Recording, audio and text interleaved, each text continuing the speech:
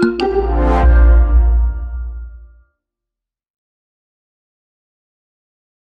right, so yeah, thanks for everyone for joining the presentation session on social protection.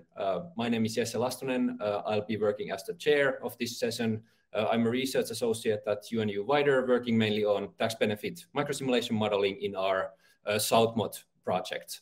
I'd also like to welcome our presenters. We have Omolola Adeola from the University of Cape Town in South Africa, Valentina Martinez Pabon from Tulane University in the US. We have Yara Gomes from the Federal University of Pernambuco in Brazil, Amaka Metu from the Namdi Azikiwe University in Nigeria, and finally Christoph Strupat from the German Development Institute. The 5 presentations are based on very interesting papers covering research on the impact of COVID-19 and related social protection measures on poverty and inequality in both South America and also Africa. So in terms of practicalities, we will have these 5 presentations back to back, and we'll open it up for questions and answers at the end of the session. Presentations will be around 6-7 minutes each. And as I already mentioned to the presenters, please try to keep with the time and have your presentations kind of ready to go so that we have around 15 minutes at the end for questions from the audience, which can be asked in the chat or in person if you let me know in the chat that you'd like to ask a question. And I think we'll start with Omolola, who actually has a pre-recorded presentation, but it is also here in person if the audience wants to ask questions. So I would ask Anna from Wider Communications to share that pre-recorded session, and we'll start with that. So thanks. Good morning, everyone, and welcome to our presentation on COVID-19 social relief of distress grants in South Africa. I am Omolola Adeola, and this is a joint work with Rejoice Mabena. We're both postdoctoral research fellows with the Southern Africa Labour and Development Research Unit, SALDRU, and African Center of Excellence for Inequality Research, ACIA, at the University of Cape Town in South Africa.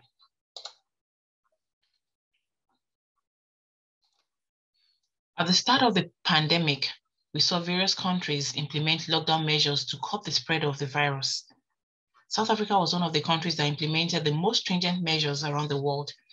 And some of these measures worsened already existing imbalances, such as inequality in various dimensions. What we know is that some of these sustainable development goals, such as ending poverty and hunger, might have been compromised. And some of the measures implemented by South African governments to help citizens cope with the economic effects of the pandemic was to increase the value of existing grants and introduce a temporary social relief of distress grant of 350 Rand. Therefore, the objective of our study is to determine if the SRD grants significantly improved the living conditions of households, as there was a large take-up of the grants between May and September 2020, where 9.15 million applications received the SRD grants.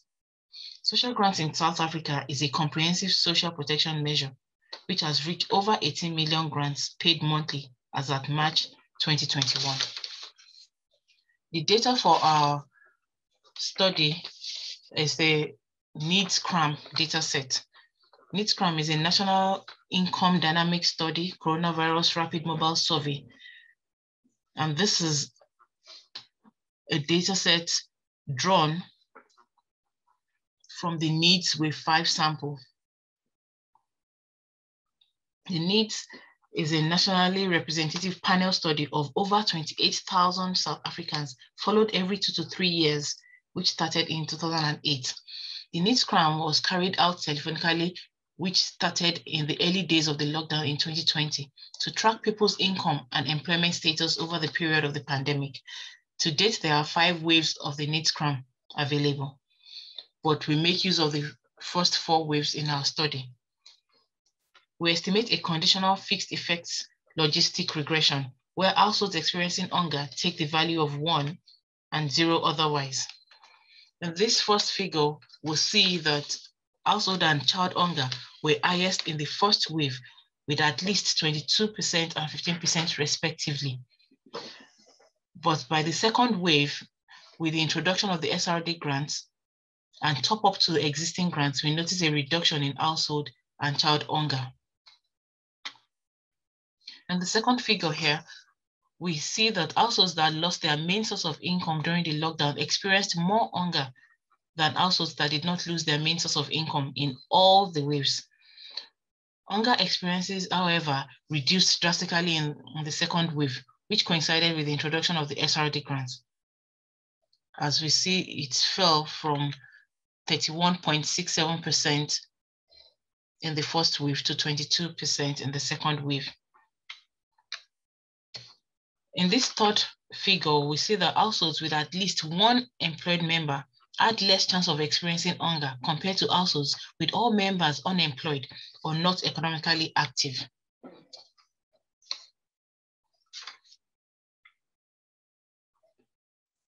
The results of our conditional fixed effects logistic regression shows that the recipients of social grants lowers the probability of experiencing hunger, whereas the SRD grants did not have the same effect. We also noticed that in our study that the existence of significant association between hunger outcomes and labor market status. Households with economically inactive individuals have a higher chance of experiencing hunger relative to households with employed members. Unemployment increases the odds of experiencing hunger. We see that people living in urban areas had a higher chance of experiencing hunger, and non-monetary support from the government, NGO, and community were significant in reducing hunger experiences for households. We also noticed that for children in school feeding schemes, there was less chance or likelihood of experiencing hunger, which is highly significant in our study. Therefore, we see that the SRD grants lessened the chances of child hunger, suggesting that the SRD grants had a positive impact on children's access to food more than it did for adults, as you can see in this fourth and fifth column. So in conclusion, in our study, we see that social grants reduce hunger for households. However, the impact of the SRD grants was less obvious. This we see is probably due to the minimal value of the grant. During the lockdown, non-monetary support mechanisms, such as the community support receipt of food parcels and NGO support, helped households to be more food secure.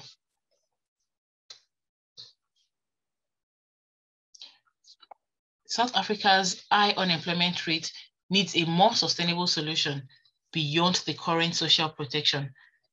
And therefore, we recommend the introduction of a basic income grant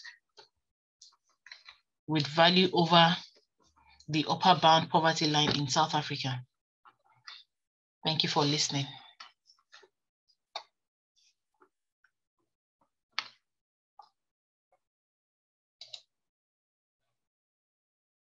Thank you. I then give it again to Anna, who will share Valentina's presentation, which is also pre-recorded. Good morning, my name is Valentina Martinez, and I'm here to present my paper, The Impact of COVID-19 and Expanded Social Assistance on Inequality and Poverty in Argentina, Brazil, Colombia, and Mexico. This is joint work with Nora Lustig, Federico Sanz, and Stephen Junger. This paper addressed three main research questions. The first one is, what is the potential impact of COVID-19 on inequality and poverty in 2020? The second is, who are the biggest losers across the pre-crisis income distribution? And the third one is, to what extent does the expanded social assistance mitigate the negative impacts? We obtain our estimates by simulating potential income losses at the household level using microdata from household surveys. And the first step of our microsimulation is to identify at-risk and not at-risk income.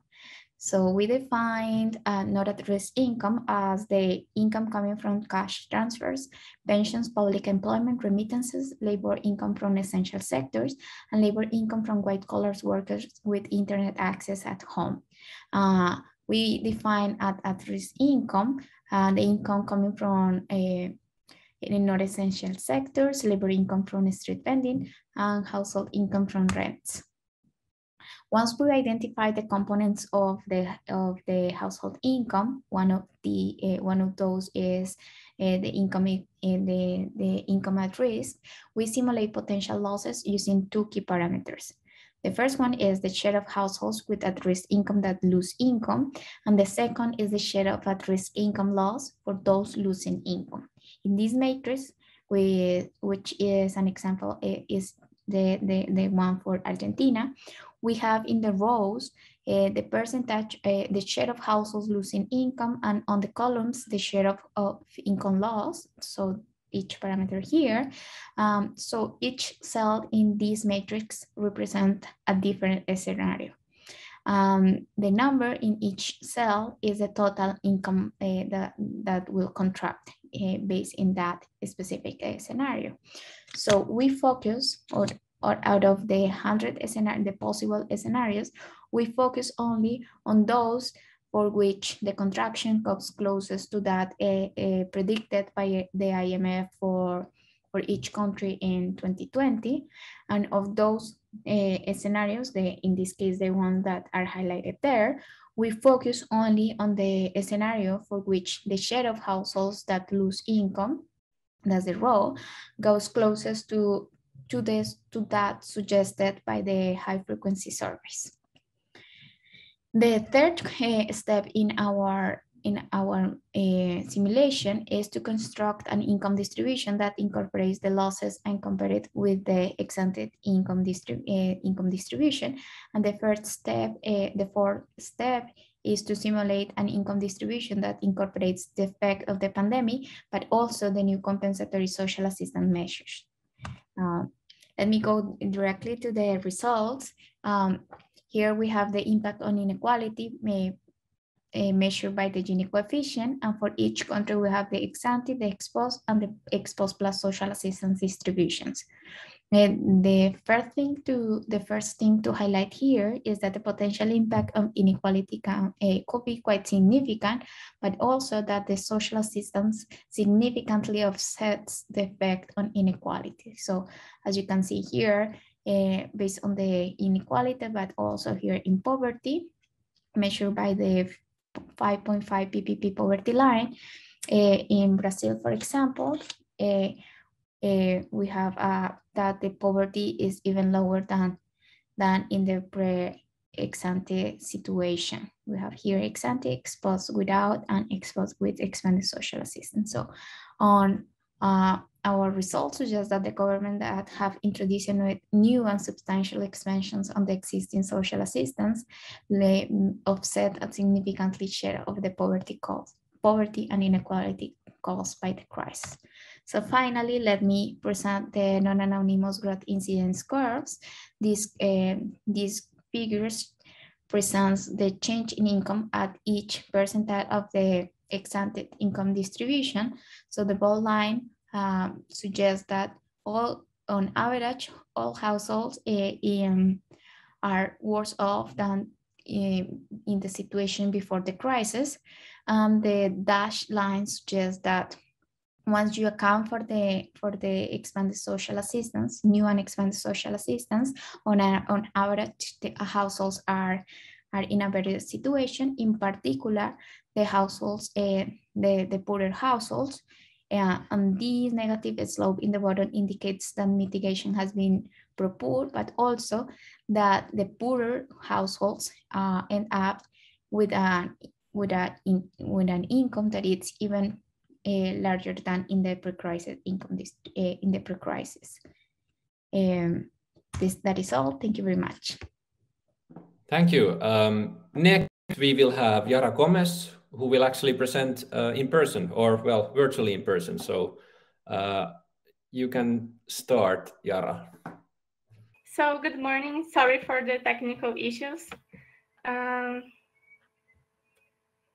So this paper was made with Carlos, and the name of the paper is Liquidity Constraints, Cash Transfers, and the Demand for Healthcare in the COVID-19 Pandemic. So cash transfers during the pandemic have been justified on the basis of allow adherence to lockdown measures and also mitigate effects on the labor market and aggregate demand. But we think that cash transfers might have a third effect. That is, cash transfers might directly affect demand for medical care. So why this might happening? So people might be suffering from liquidity constraints. So the cost of opportunity of their daily earnings may be too high. So we predicted that with these cash transfers, we will have diminished the lag between symptoms and medical care, but we will also increase hospitalizations just after people receive cash transfers, because now they will be able to seek medical care. So Brazil implemented an emergency cash transfer program from April to December of last year. It was an unconditional cash transfer. It was a very large program, and it was relatively generous. For you to all have an idea, it was bigger than our currently biggest social program that was Bolsa Familia. So the government implemented a calendar that was made for at the banks. So the money was available by the month of the birth. So people who was born in January and February received the money earlier, and people who was born in November and December received the money for the last. So we have this data for the municipalities and for each cohort, and we have daily data. So with this data, we were able to use that opportunity in time.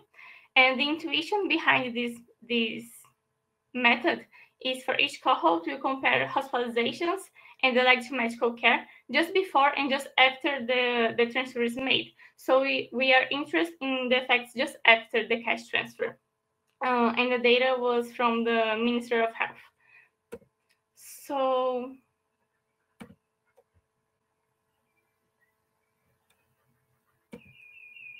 okay. So we have a large drop in the days to hospitals. Can you? I don't know if we can, I think. Oh, I think I'm having some problem here. Okay, so our results are that just after the cash transfer, a drop in the lag between people have the first symptom and seeking medical care. We measured this lag between they reported the symptom and here. Okay, so I think it's back. So we measured the first symptoms and when they get their COVID test. So after they received this cash transfer, we have so people get to get their COVID test much earlier than it was getting before the cash transfer, and the effect of this was about 13% in the diminishing of this lag. And we also have increasing hospitalization. So just after the cash transfer was made, we have an increase in hospitalizations. So our explanation for this was so severe liquidity constraint they couldn't go to the hospital. And now we've received this cash transfer, they were able to demand medical care they couldn't demand earlier. So I think this is the results. I'm having trouble, but I'm done. Thank you. Thanks so much. Very interesting work. Then we have two more presentations. The next we will have Amaka Metu from the Nnamdi Azikiwe University in Nigeria. Amaka, you want to share your screen? And just to say, you have minutes. We don't have much time. We okay, sorry for that. No worries at all. Go ahead, please. Okay, the topic is post-COVID-19 pandemic. Does foreign aid matter in achieving inclusive growth in sub-Saharan Africa? The effect of COVID-19 in Africa may not be that much in terms of health status, in terms of death effects, but it has caused disruptions to major flows of in terms of trade, foreign direct investment, and remittances. And for the fact that this flow of income has been affected, there is the possibility that sub-Saharan African countries will find it very difficult to finance their economic activities in terms of reduction in poverty, inequality, and unemployment. And we know that sub-Saharan Africa is characterized already by these ills of poverty, inequality, and unemployment, showing that sub-Saharan African country economic growth is not inclusive. It does not encourage economic opportunities in terms of job employment and others. And despite these COVID-19 activities, the foreign aid flows into African countries from donor countries in 2020 alone is about $161.2 billion US. And bilateral aid to Africa and least developed countries rose by almost 1.1 and 1.8 respectively. And hence we assume that sub-Saharan African countries can leverage on these foreign aid in order to improve their economic activities in pandemic. And our objective is to examine how sub-Saharan African countries can leverage this foreign aid in improving inclusive growth post-COVID-19 pandemic, and to examine the role of institutional environment. We are looking at the role of institutional environment because we found that despite aid flows to African countries, that they still find it difficult to reduce poverty and unemployment. And studies by Guara has said that the environmental effect, the environment and institutions are the causes of Africa not achieving inclusive growth using their foreign aid. And we, in terms of methodology, we use 48 sub-Saharan African countries using data from 2000 to 2019. And we looked at foreign aid in terms of inclusive growth, and we use inequality adjusted growth instead of the GDP, which others have been using. And we also looked at other variables which literature has found to affect growth. And our finding shows that institutional quality has a significant, though minimal, impact on the level of inclusive growth in African countries. And then foreign aid, when we interacted foreign aid to institutions, it shows that foreign aid could actually improve inclusive growth. Based on these findings, our study suggests is recommending for Africa to leverage on foreign growth, to leverage on this foreign aid coming into the country, that there is need to strengthen commitment to development by improving government effectiveness. Also, the donor countries can channel this aid to agriculture and education because of their link to human capital development. Thank you very much. Thank you so much, Amaka, and thanks for being quick. I was really impressed with that speed. So finally, we have Christoph Strupat from the German Development Institute. Christoph, feel free to share your screen. Yeah, thank you for giving me the opportunity to present. This is joint work with Zamzam, Arjun, and Matthias. They are all at the Erasmus University in Rotterdam, and the topic is it's not fully related to social protection. We are focusing mostly on the COVID-19 vaccines in low-income countries, in particular we are focusing on Ethiopia. What is important to understand, of course, we all know in order to successfully control the pandemic, we really have to rely on the COVID-19, on the available COVID-19 vaccines.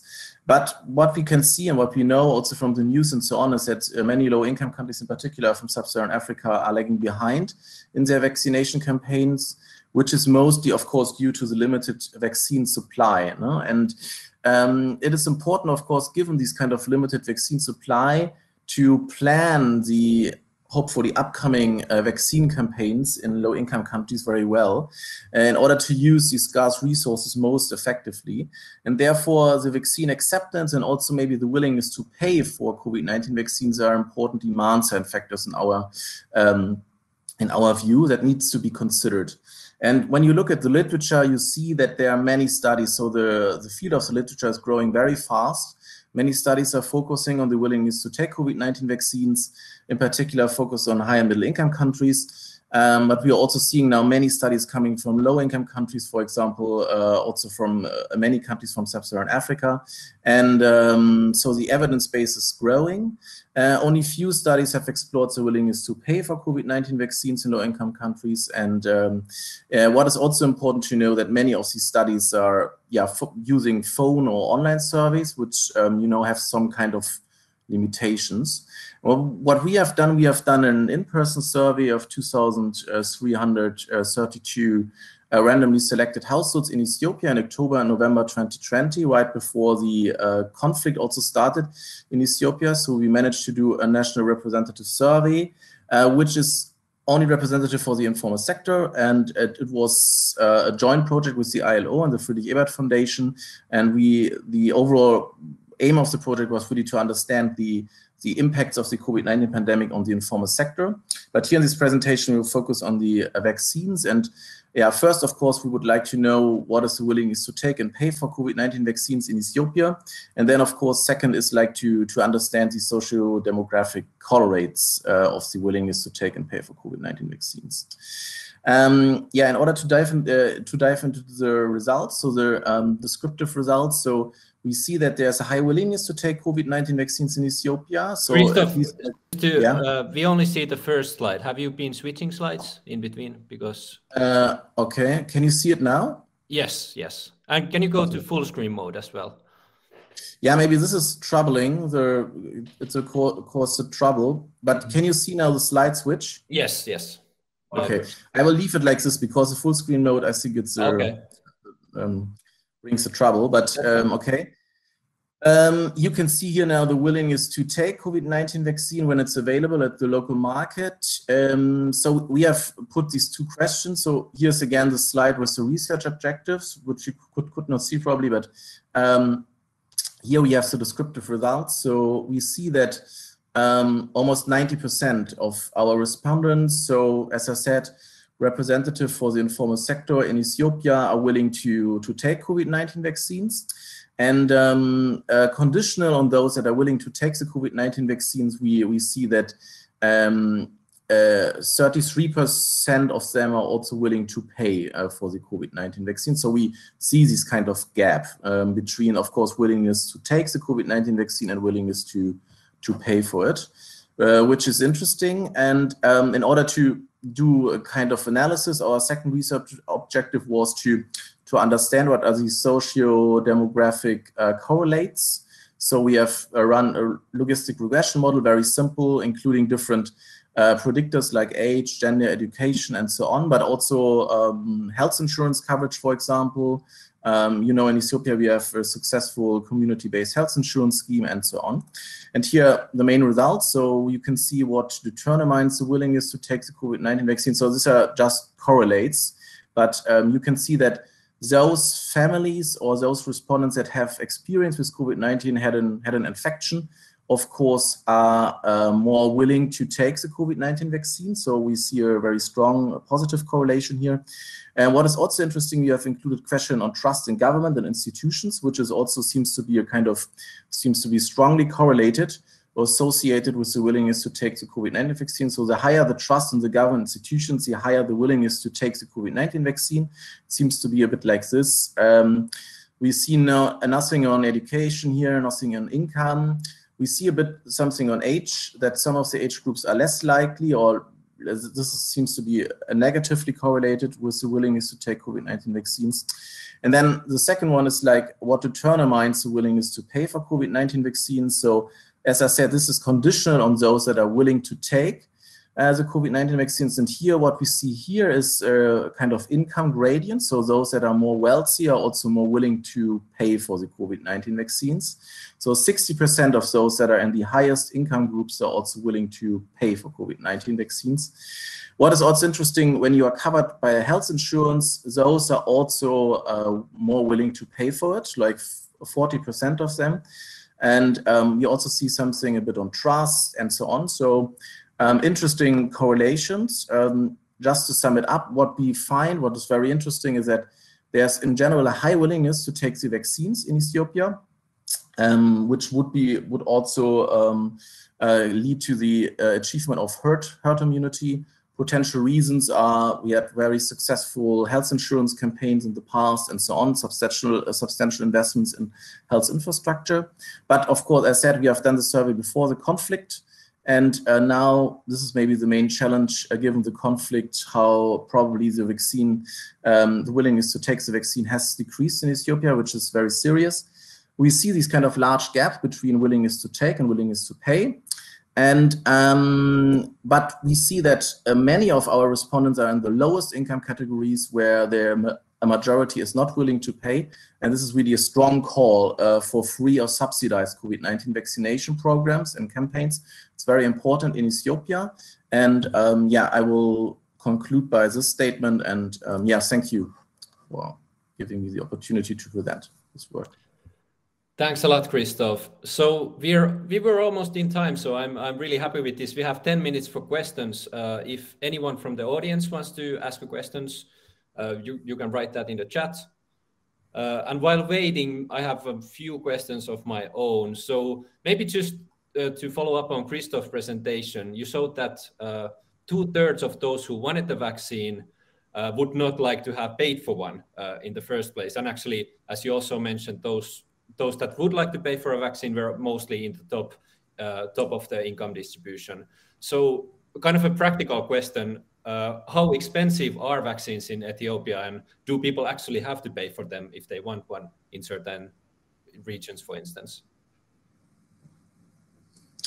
Should I answer directly, or? Yes, you can answer. Yeah, okay. Sure. Thanks. Yeah, currently the vaccines are, as I understood, are for free. So the vaccine campaigns are very also in Ethiopia is very limited. I don't know the exact share of the population that is covered by the vaccines, but it's not. So it's very low as compared to high and middle income countries, unfortunately. And yeah, the prices are also changing. It's also difficult to say. No? So, for example, the mRNA vaccines are more expensive than the vector-based vaccines, and so on. And it depends. No? So, but yeah, in general, we think it's very important to mention that many are not willing to pay for it, or maybe cannot pay for it, and therefore. Yeah, the government of Ethiopia has to care about it, but also the external donors, that these COVID-19 doses and so on should be for free and so on, in order to achieve a high share of people that can get the vaccine. No? Mm-hmm. Thanks, that makes it clearer. Then I'd maybe ask Yara about your findings. So you basically find that cash transfer may increase demand for medical care. And something I kept wanting to know more about is, what's the mechanism behind this? Why do people actually, why are people more likely to seek medical care after such a grant or after they receive some support? So what we think is happening is because people. Okay, so some context for Brazil. Healthcare here is free, so people don't need to pay for healthcare. So people who use the public health system here are very poor families. So the data we have. So what I think is happening is that people can stop working. So now that they receive this cash transfer, they can stop working to go to the doctor. So they opportunity for losing a day of work, a day of job, is too high for them because they are very poor.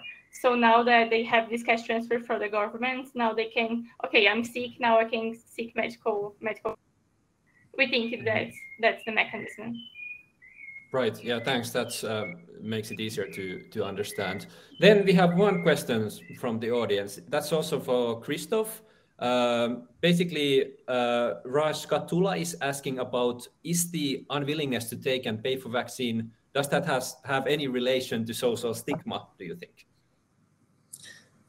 Yeah, this is a very good question. I think this could be the case. So what we see is that most of the people in our survey are willing to take a COVID-19 vaccine. It's just like 10%, no? So said that they are not willing, and it could be that these 10%, this is due to stigma.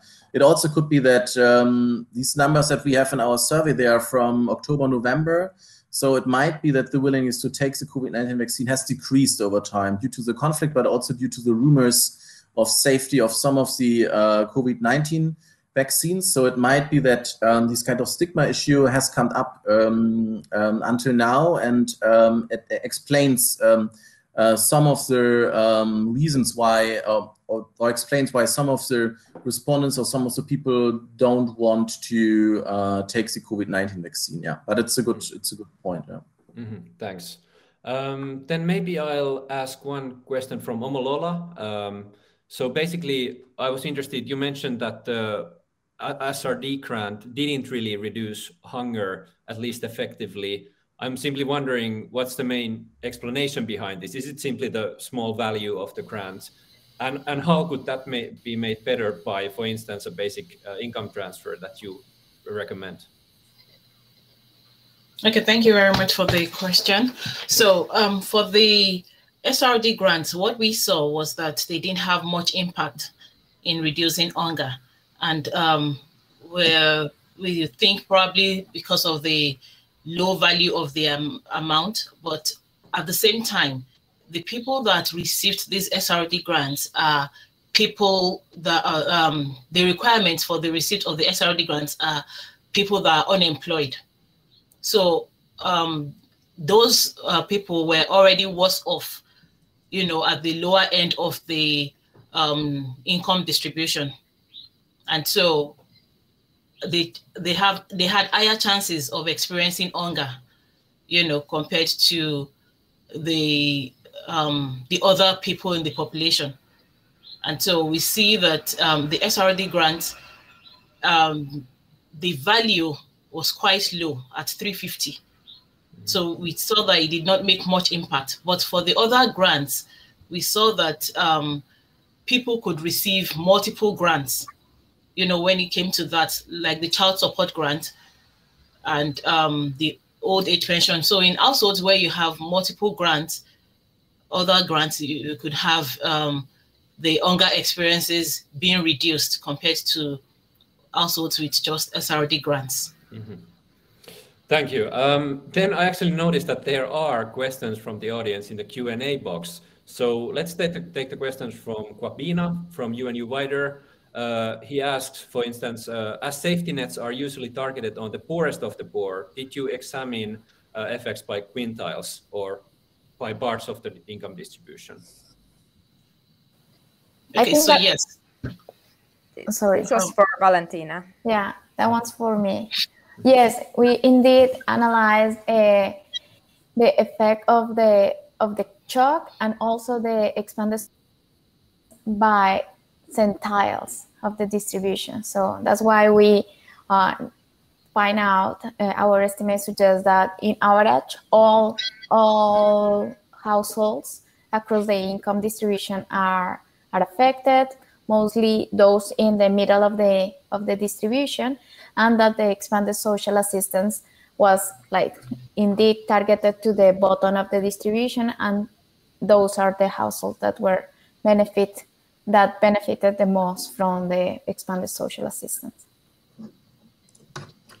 Thanks. And then let's go for the question from Nandiki Nayak for Omolola. So she asks, can Omolola tell us more about the profile of the beneficiaries, both SRD and non-SRD, and also what's the proportion of population that's getting these transfers?